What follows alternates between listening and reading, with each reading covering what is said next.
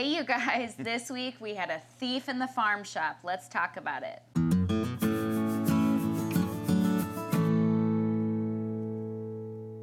Welcome back to Heartway Farms. Thank you for joining us. We're glad that you're with us today. Just a quick reminder to go ahead and hit that subscribe button down there, please. And don't forget that we do have an online farm shop that you can go ahead and peruse our products and make a purchase from there and help support Heartway Farms in that way. Yeah, you guys, the girls are putting just such wonderful stuff up there all the time, whether it's homemade candles or the, raw honey, elderberry. Hand crocheted, knitted little not knitted, washcloths. Hand crocheted, 100% cotton washcloths, just all sorts of good stuff, you guys. We're trying to grow this for the girls and for their business, and just go check it out. So we are glad that you're here today, and we contemplated not doing this video today. But the truth is, it is the truth. And we want to share the good, the bad, the ugly with you guys and just the real stuff when it happens. For sure. Not just all the good, not just all the, the high points, but to share the challenges and the struggles too, because it's not reality if we don't talk about the challenges that come with homesteading, you're owning your own business, allowing others from the community to come into the property and to purchase your items. All of these things have, 95% wonderful things, and then 5% challenges and struggles. So, and it's really been a great. We've really had a great experience with this. That's why I'm saying 95% good, 5% bad. But why don't you talk about the experience that came up this week? Sure. So we had an individual enter into the farm shop.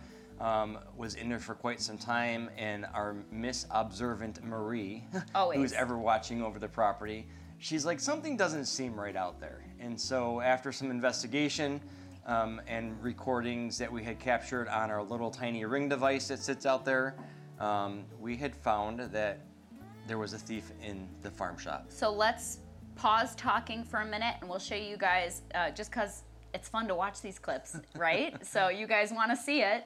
So this is what happened in the farm shop. All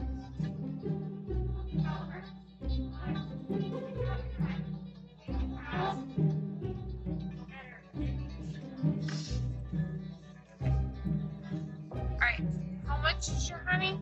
$12. Okay, and what else did you buy? 12.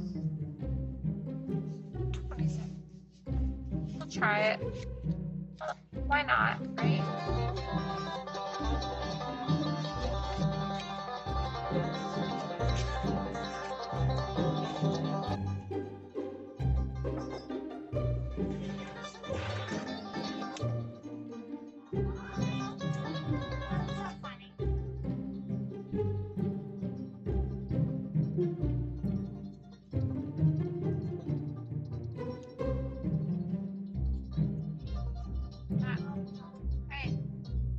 It literally says cashew.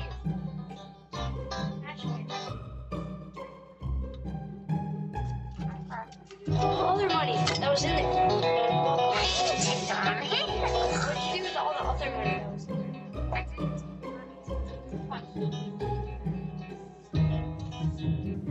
there? Okay, so it's pretty blatant and obvious what happened. Some people, we always give the benefit of the doubt if there is doubt. Yeah. But in this case, there was no doubt. And I even, you guys don't get to see this part, but I even went out and talked face to face with this woman, and I could see immediately, because she wasn't acting normal. She was not acting normal. Yeah. She was nervous. You could tell that she was, and she lingered, which really was very, caught me off guard. But I went out there immediately, and I knew that money was missing. Right. So a real quick backstory, during this time while I was out talking to her, I could not see. We have a ring device. Right. No high-tech security. No high-tech security. Now a little bit more. We'll get to that. Yeah. But we have a ring device that captures video in the farm shop.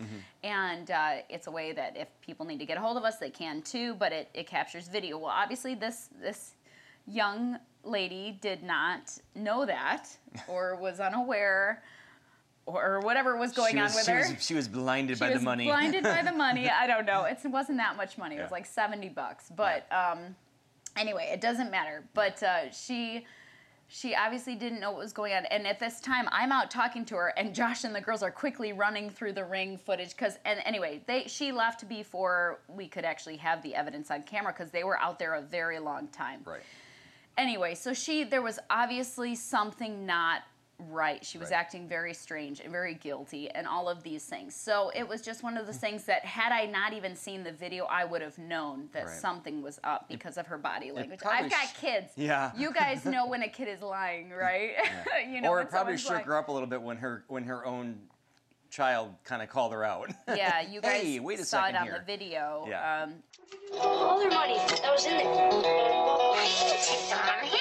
We're showing you all of this, but really we want to talk about kind of the heart behind why we do what we do and just how we're raising our kids and in this world and all of that. Do you want to start that? Yeah, I'll start off with the backstory. So we started off, for those who don't know, when we first got on the farm site here about 5 years ago, we started off with a cooler at the front of the property, and it was very accessible.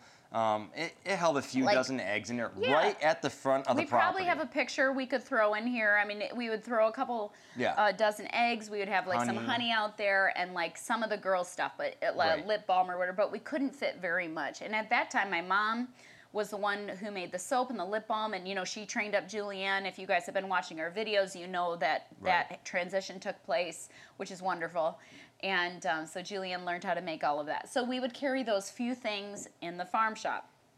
In the farm pole barn. I'm sorry. In the farm shop. Cooler. In the farm cooler. Right at the top of the driveway. Very accessible. People actually really, really liked that. Yeah. But what were some of the challenges of the cooler? Let's get into that real quick. Well, it was not a very good boat because it held more water than it repelled. I don't know. I guess maybe I thought coolers functioned differently. A little more watertight than that, yeah. I thought they were watertight, kind of, but they are absolutely not. So anyway, if any of you are considering this, I just want to tell you that this is one of the challenges. Coolers get wet. Coolers, every time it rains, would hold water. Yeah. Every single time. Right. I mean, so we would have loss. I mean, not that much because Soggy we would elevate cartons, some of it, but yeah, we would have soggy cartons. We put soap inside of containers so yeah, they would we had float. to. It was a constant. If there was a bad wind, even though we had kind of tied off and anchored down the cooler, it would still break off in a heavy wind. Anyway. Yeah. So we had the cooler, and we had the honor system up there, and we've always done the honor system.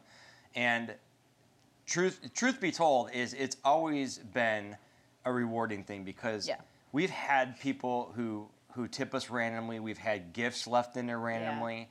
Around Christmas time a couple times, we've had people drop off very generous donations. People are wonderful. They are, and so many people are generous and kind, and I mean, I'll even get like regulars or whatever that maybe candies or notes. Yeah, leave candy for the kids. And just the sweetest things. We get to know their family and their stories and all of these things. And back when we had the cooler at the top of the driveway, we had one car that was consistently stealing from us. And I knew the car. I knew the gentleman who drove the car. I didn't know them personally. I could recognize them. They would take eggs from us and would leave they would take all the eggs and then leave like $1 or whatever. Okay, so at first it really bothered me. And then I laid it down to the Lord because I'm like, I just can't lose sleep over this. Like, it's just some eggs, okay? Right. And I thought to myself, okay, maybe they need them. Maybe they can't afford to buy eggs. So I was like, you know what? I'm going to let the Lord sort it out, and I'm just going to keep doing what we're doing. And eventually, they stopped coming. Right. So I didn't hunt them down. I didn't post their picture on, No.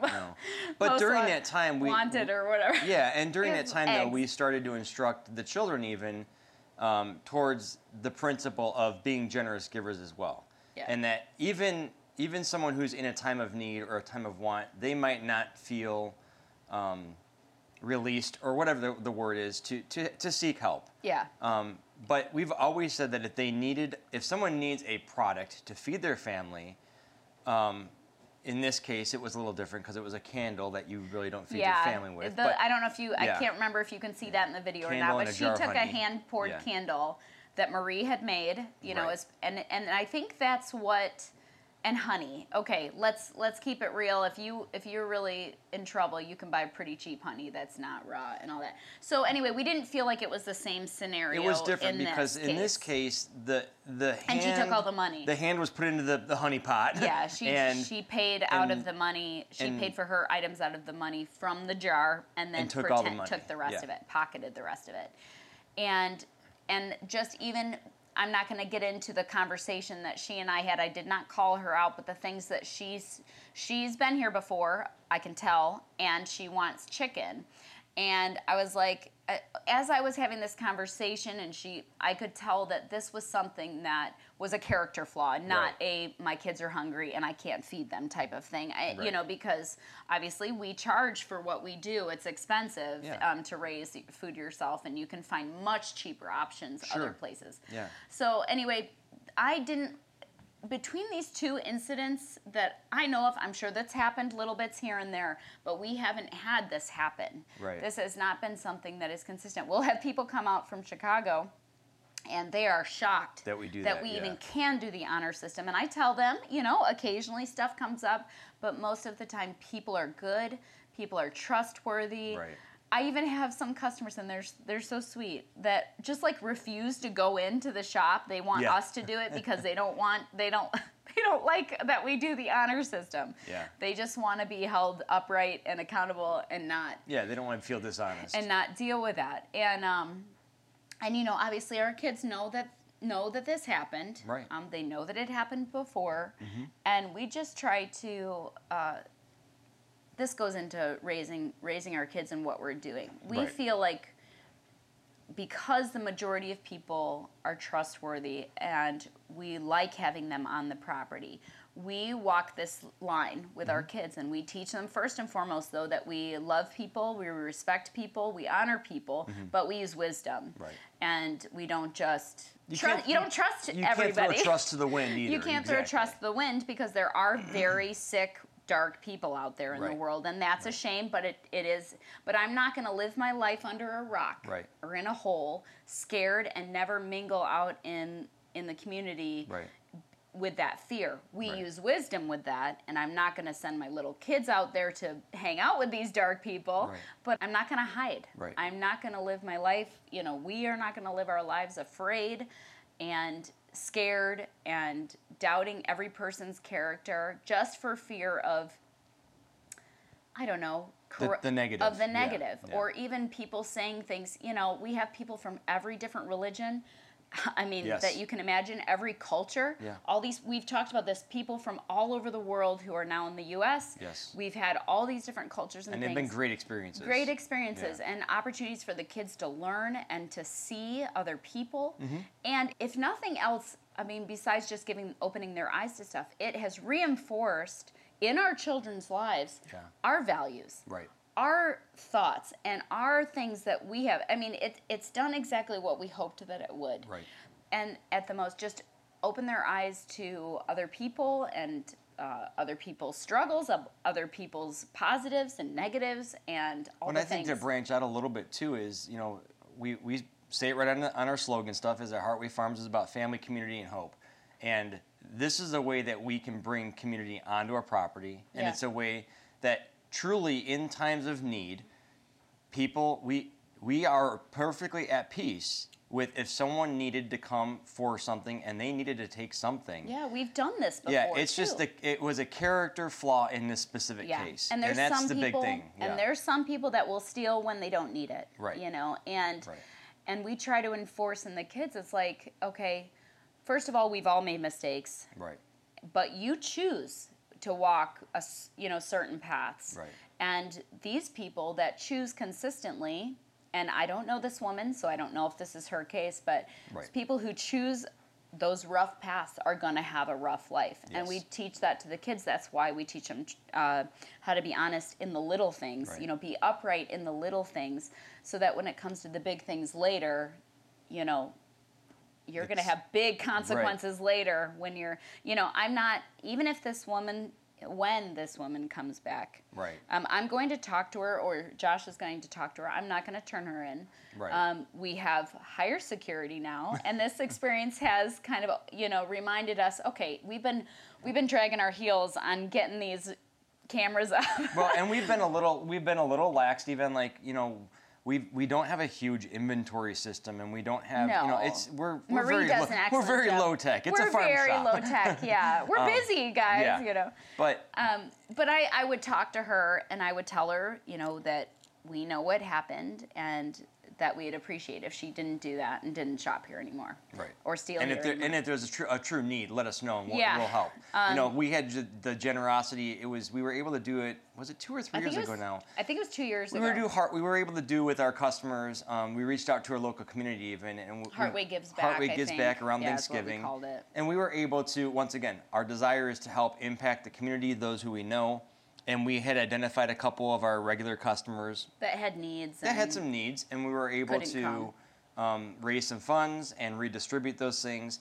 So, like I said, the focus of this is that we truly want to praise the generosity of many over the... We have the best regular customers, and if any of you guys are watching, and I'm going to include those of you who are faithful to... purchase items through the website, because that money goes towards these things. It goes towards expanding the farm. The kids. It does not. Yeah. It goes to the kids. They get for the things that they do. It's a way for them to do it, and they continue to expand their businesses. To be honest, it doesn't go for trips for Disney. It just doesn't. No. It goes towards farm expansion and the goal and the dreams here. Right. And we're always deciding what is the wise way to reinvest these funds and to continue to grow and expand and make a bigger impact in our community than we are. We're only this big in the community. We want to be this big in the community, Yeah. So it's building on those dreams and visions. So for all of you who are faithful, even hitting that subscribe button, blesses our family. These are small things, and it impacts our community. And so that's why we're doing this, is to continue to grow the business, to continue to grow the footprint that we can make in our area, and hopefully expand beyond that. That's why we finally did the website, is so we can expand. And it just blesses my heart. And I'm going to say this, even though it doesn't really have to do with the video, but I talked to somebody yesterday who made a purchase from the website and who watches us faithfully. Hi, Misty. I'm going to say hi to you on here. I'm going to call you out. And just the goodness of people, the good people that are a part of this family locally, who we see in person every day, or, a couple times a week or whatever, or the people that watch us faithfully who are so kind and so sweet. I just loved talking to you, Misty, the other day. Those people are why we do what we do. Our children and our family and our community are why we do what we do. Believing that majority of people are good and right and wholesome and, want the best for their family and want the best for their community. That's why. Right. And when things come up like this, you really have to lay down your flesh and just be like, you know what, I'm not going to let this bother me. $70 is not that big of a deal. Right. It's not. Yeah. It's not that big of a deal to turn your world upside down. But it was a great teaching point for the children. Was. It really made us ponder some of these things that we focus on, some of these reasons why we do things, and it in a lot of ways I think it causes. We're not changing anything. I'm not. We're staying the course with the honor system. Yeah. We're actually looking down the road at doing some things a little bit, even expanding it a little bit more differently. But I want to make it even more community. I don't want to give too much away, so we'll just keep it. But I want more people here at the farm. I want our community to be able to walk in here and have some ownership here and say, hey, I want to get in here and help you guys, and I can't have a chicken coop at my place, but I want to come and help with the chickens here and walk home with it, walk out of here with some eggs because I helped and I have some ownership in it. Right. We're trying to figure all those things out, but stay tuned, for those things. But it's discouraging, but it doesn't discourage us as a whole, if that makes sense. It's sad when you see people that are not doing the right thing, but it doesn't break your spirit, and you're not going to quit just because of one or two or people. Kind of like same thing in the YouTube world. Yeah, a couple of those nasty comments. A couple of those nasty comments. 90, Yeah. I will even say 99% of you guys on YouTube are just so faithful to encourage us along the way. Absolutely. And we're new in this, you know, and we are hoping and planning on continuing to grow. And it's a choice that you make when you're in this world, in the YouTube world, right? Whether you are going to let those comments bother you or not. And we are who we are here when that camera's running, or we're who we are here when that camera's not running, or there's people here on site of the property. And if you don't like that, that's okay. Like, there's no hard feelings, but see you later. You know, like, you don't need to hang out. And I'm not offended by that. Right. But it's just who we are. Right. And so hopefully you know, if you come and see us, I know we have someone from Maine coming to see us in a couple weeks here from the YouTube channel. I'll shout out to Ruth, too. I'm just putting your names on. I'm not saying your last name. I'm just putting people's names out here on the YouTube world. We're having someone who faithfully watches us coming through and visiting us. Yeah. And we're excited. And we have no issue doing that, because we are just hoping to give you who we are as a family, what we stand for as a channel and as a community, and just staying real to that, whatever that means. Do you have anything else to add on that? No, that was a good summary. We're going to keep on keeping on. Yep. And I want to reinforce how much we appreciate all of you all. And because the encouragement's so great, we'll keep on doing what we're doing and growing and expanding. And we just appreciate all of your support. And I think that's it. Yeah. Is that all for today? Now it's time to get busy, back to work. Back to work. Right? All right. All right, we'll talk to y'all soon. Have a blessed day. Bye.